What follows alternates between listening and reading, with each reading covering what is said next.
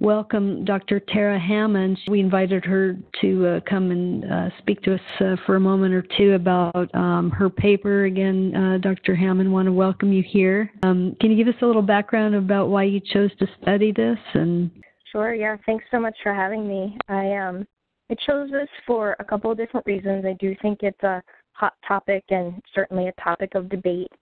I mean, if we follow the trend in human medicine, we can see that a lot of hemorrhagic shock models have seen successful resuscitation in military models just for potentially rebleeding, potential extravasation of fluids into the lung or into the vasculature, out of the vasculature into the interstitial space.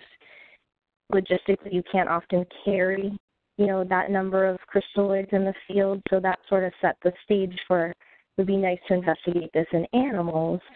Certainly, 10, 20 years ago, we just knew 90 mils per kg, here you go, 2 RGH catheters, 2 liters, 2 pressure bags, and what we were starting to see is these animals are having significantly more blood loss. These animals wouldn't stabilize and were needing to be rushed into the OR.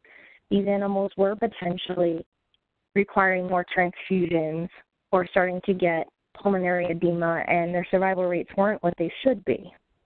And so we wanted to look into some type of alternative, and certainly hypertonic saline and colloids, they're not benign, but unlike human medicine, we can't just jump to blood.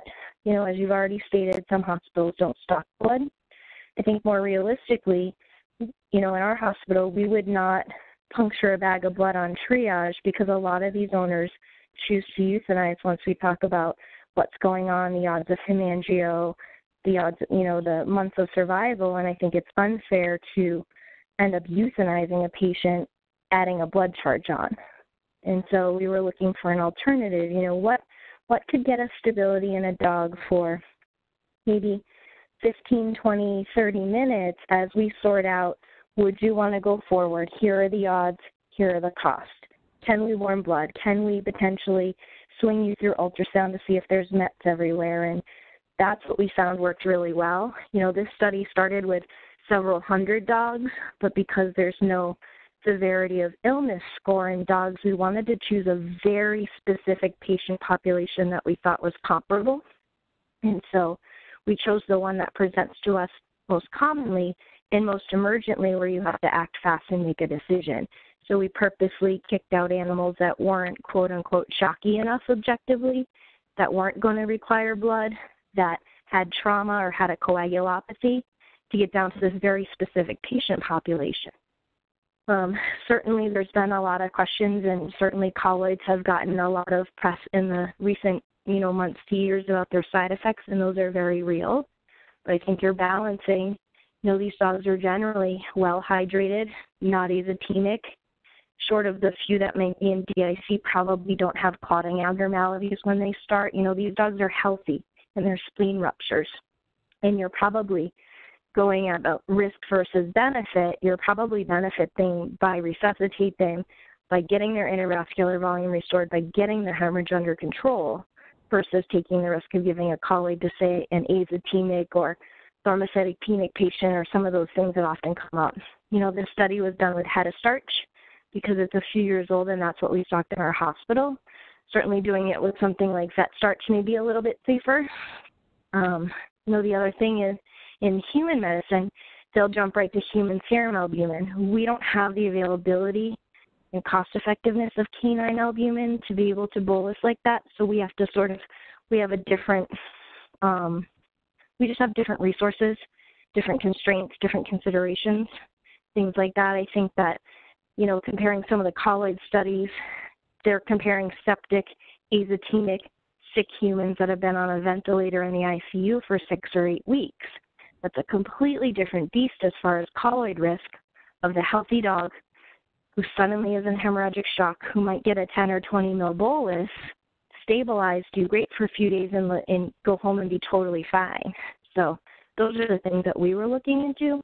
And anecdotally, we've probably done this in 200 or 300 more animals and had good success.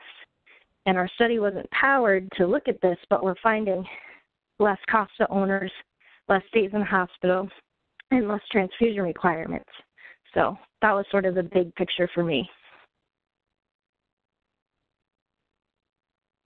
That's some great background and background information and considerations. Dr. Holohan, do you have any other comments?